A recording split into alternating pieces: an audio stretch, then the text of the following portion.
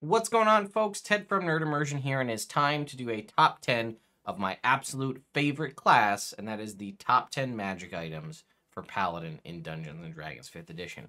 If you want to see what the specifics are, stay tuned.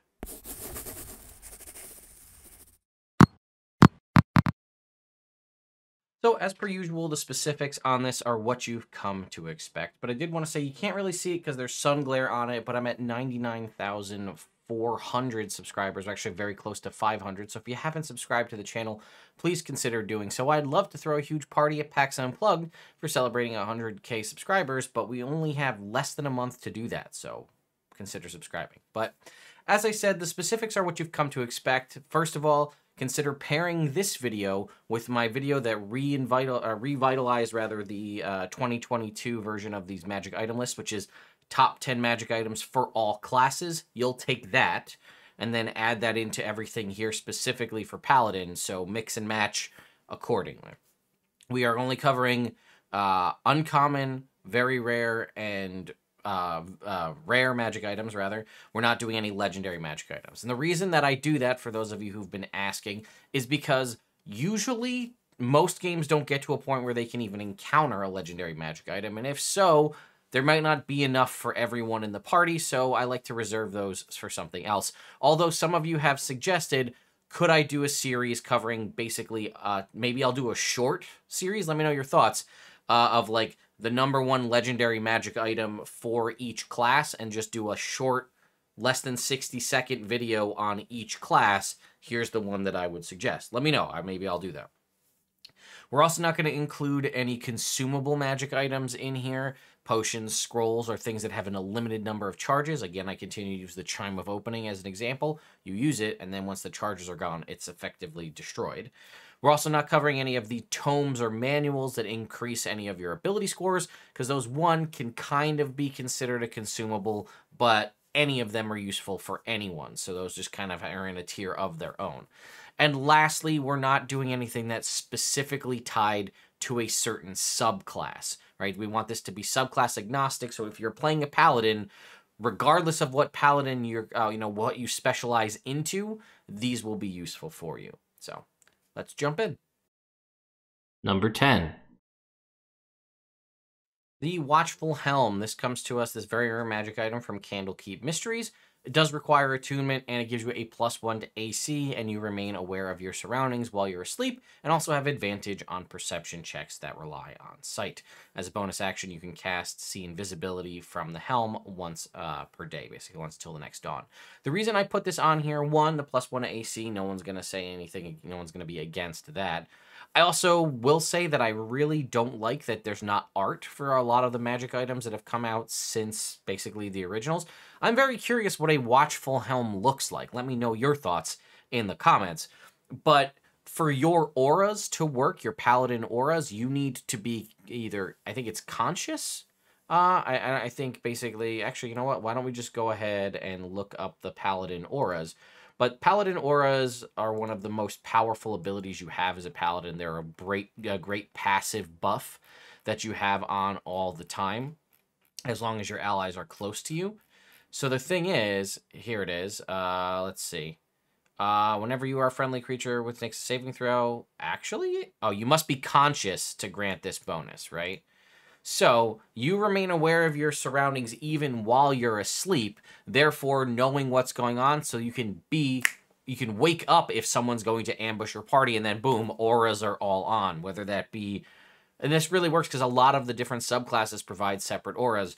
Immunity to charm, resistance to damage from spells, higher level paladins grant immunity to fear, right? The fact that you can see what's happening even though you're technically asleep, this allows you to kind of get around stuff. For example, like a half-elf or an elf can use trance to get around this, but this works for everybody else. And even if you are a half-elf or an elf, you can still get the free See Invisibility to help you get, deal with that.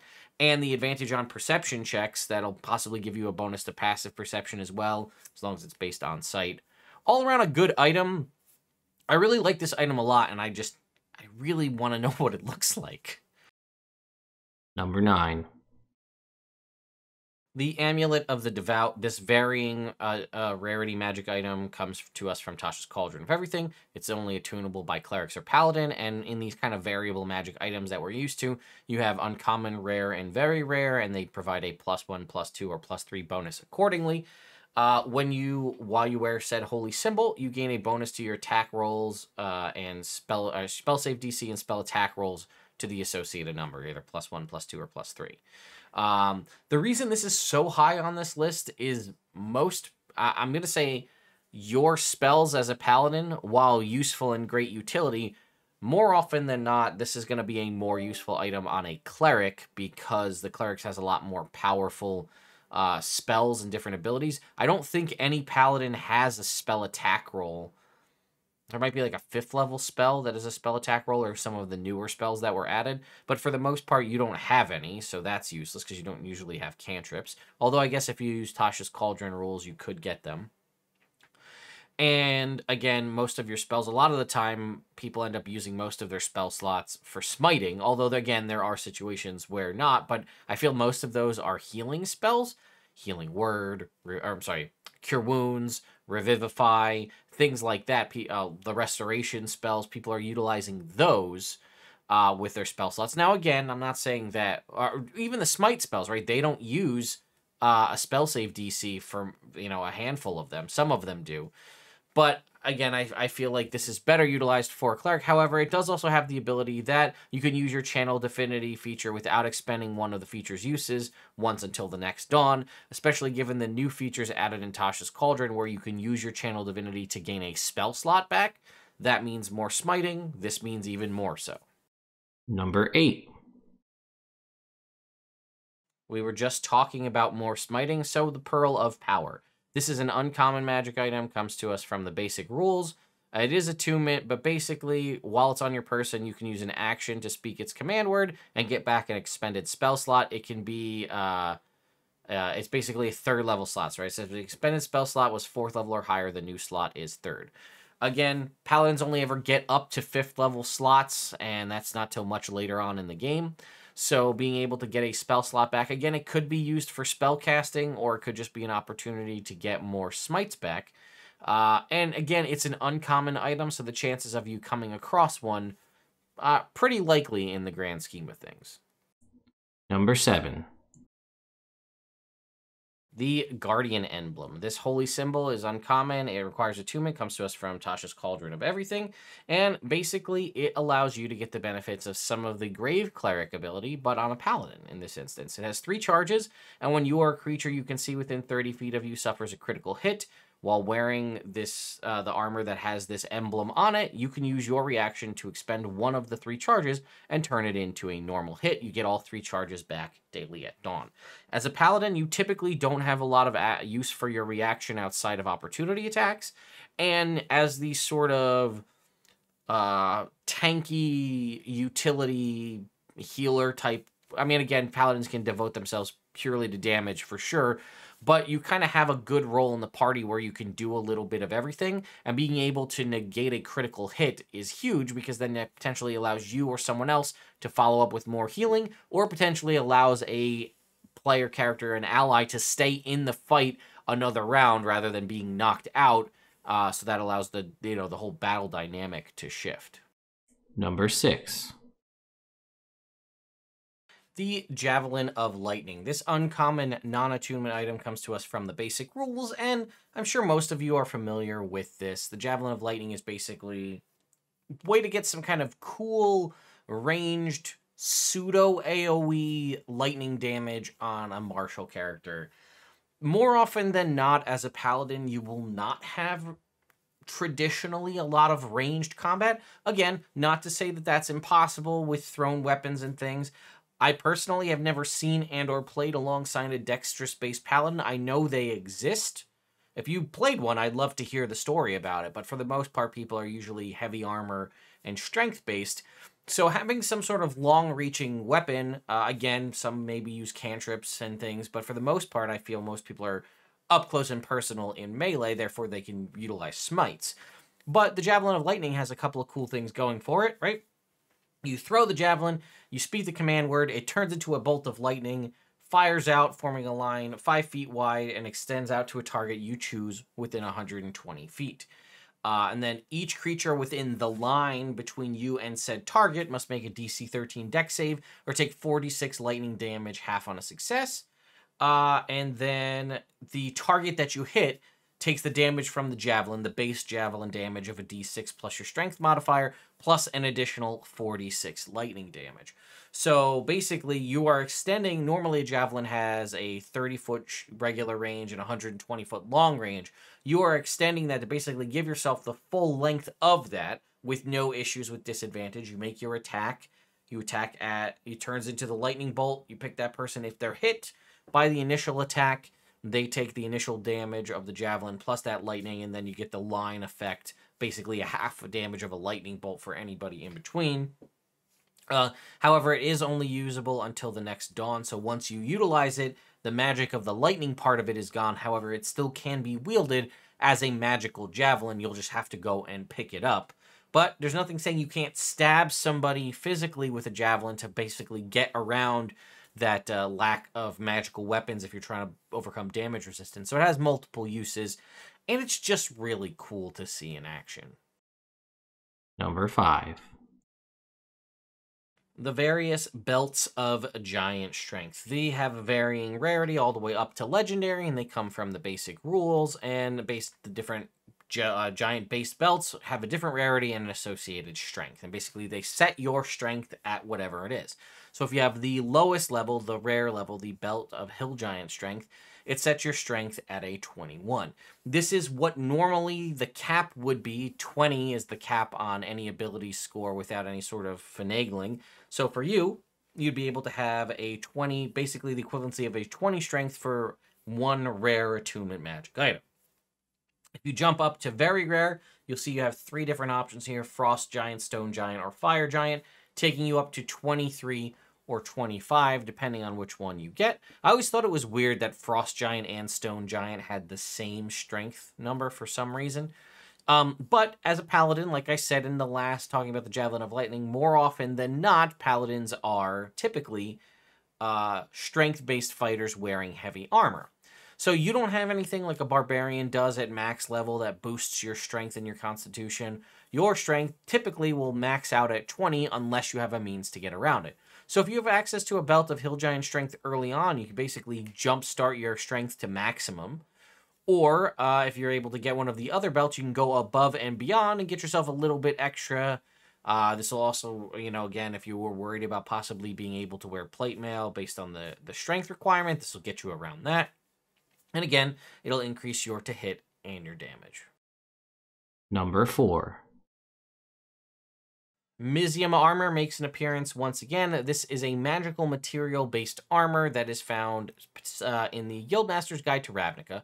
So the only potential downside here is that your DM may not use it, but it is considered a magical material, and so I kind of allow it in all of my games. And essentially, I guess if you don't use Mizzium in your games, I would replace this with Adamantine, because it provides all of the benefits that Adamantine armor provides, and then a little something extra. If you're unfamiliar with Adamantine armor, it is an uncommon magic item that basically makes any critical hit against you a normal hit. So you could have this on and then possibly use the Guardian emblem from earlier on to use that to primarily only prevent your allies' critical hits turning into normal hits, where you'll just kind of avoid those entirely wearing your armor. Mizzium Armor, again, has that any critical hit against you becomes a normal hit, but it also has, in addition, when you're subjected to a magical effect that allows you to make a strength or constitution saving throw to take only half damage, you take no damage if you succeed. I really like this. I like this armor a lot. It can be on medium or heavy armor. You can get it obviously all the way up to plate mail if you so choose. And I really like this. I think this works well with a Paladin, right? You're going to add your charisma modifier to all of your saving throws anyway, potentially allowing you to better succeed on something like a strength or constitution saving throw.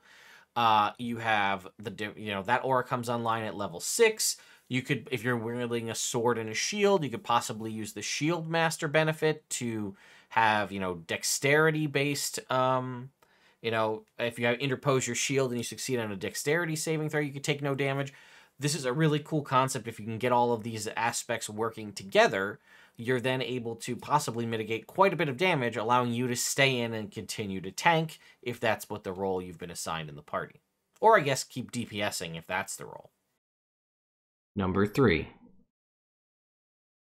The Pariah's Shield. This rare attunement magic item comes to us from Guildmaster's Guide to Ravnica as well.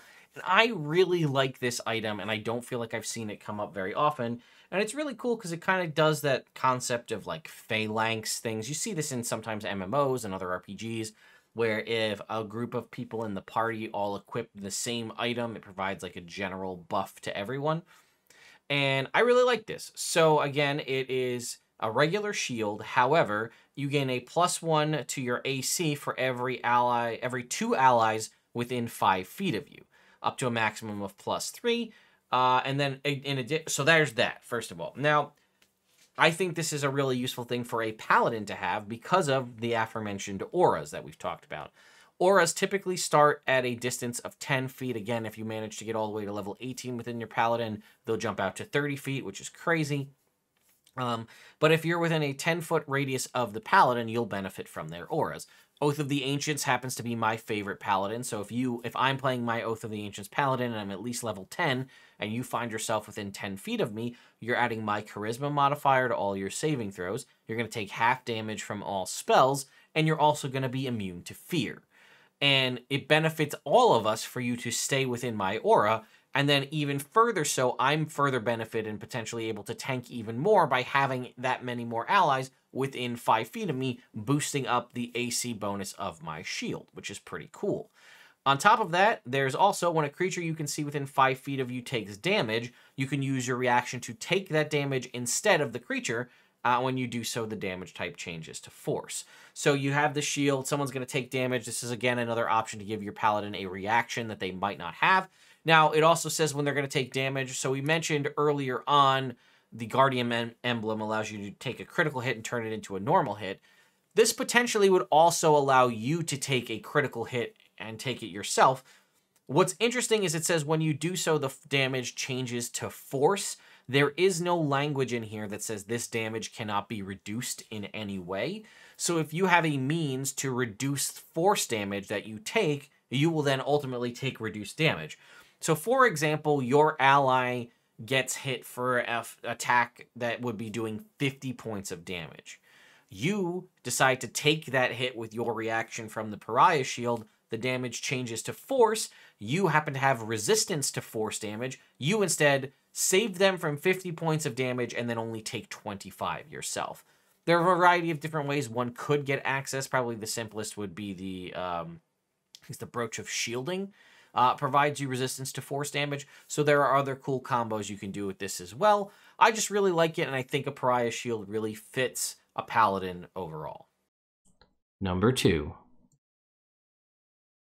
The Necklace of Prayer Beads. I've talked about these before. I was lucky enough to actually get these on my first paladin that I played in 5th edition, and it was a game changer for me. So I love these because they do a lot of really interesting things. The main benefit of these is, first of all, you get a d4 plus 2 beads, right? So you roll. That's the downside of it, is you don't know how many beads you're going to get. Or your DM just determines a number ahead of time and tells you find prayer beads with X, a necklace with X amount of prayer beads. You also then roll a d20 to randomly determine what the beads you gain are. So the cool thing about it is each bead contains a spell that can be cast from it as a bonus action using your spell save DC if a DC is necessary. So it's going to use your paladin DC. So if you have an ability to make it higher than normal, or it's just really generally naturally high, that helps. And then once you cast a spell from said bead, it can't be cast from it again until the next dawn. What's cool is a lot of the spells on this list cannot be cast as a bonus action normally, and that, as a paladin, someone who is likely going to be using your action primarily to attack and possibly attack twice, using extra attack if you're a high enough level, and possibly even benefiting from extra damage from something like Improved Divine Smite if you're a high enough level. Being able to do a cool spell as a bonus action and then still having your action to do an attack is really, really useful. One of those is Bless right out the gate, right? Everybody knows what Bless does. Pick up to 3 creatures. They add a d4 to their attack rolls and their saving throws. Normally, you'd be sacrificing your whole action to do this. To be able to do this and then follow up with 2 attacks, you're now adding those d4 to those 2 attacks if you choose yourself as one of the targets, possibly making it even easier for you to hit things. Cure Wounds, a fantastic way. Your only healing spell as it stands, aside from Lay on Hands, you have Cure Wounds, but again, that's your whole action. To be able to Cure Wounds somebody back into the fight and then continue to go on and fight with your action is huge. Same thing with Lesser Restoration. Greater Restoration is, what is the time frame? It's 1 action. Again, another option there. Branding Smite is a bonus action, so you don't really get any extra benefit of it being a bonus action, but you do get the benefit of being able to cast it for free, potentially without having to prepare it. And then the 2 big ones here at the end are Planar Ally and Windwalk. Planar Ally takes 10 minutes to cast normally. You are now casting this as a bonus action. And again, this can be really up to your DM to determine what a planar ally is and how useful it is to you. I've been able, I think, to summon either a unicorn or a Pegasus with no problem as a paladin. It was a Mialiki paladin, right? So you understand the connection there. But it's kind of up to your DM to decide what the planar ally is, or, you know, you may have a conversation about it. And then Windwalk, also a very potentially useful movement spell. I think we all saw or remember in the 1 episode of Critical Role where they tried to cast Windwalk to leave in it very quickly because you have like a 300-foot fly speed when you have Windwalk. But they did it in combat, and it normally takes a minute to do. So you wouldn't be able to do it in combat. Normally, you'd have to take a minute to do it and then decide you're going to use this for overland travel. Whereas Windwalk out of a Necklace of Prayer Beads as a bonus action is a potential really quick getaway card where you now have 300 feet of movement, and you could do that for 8 hours.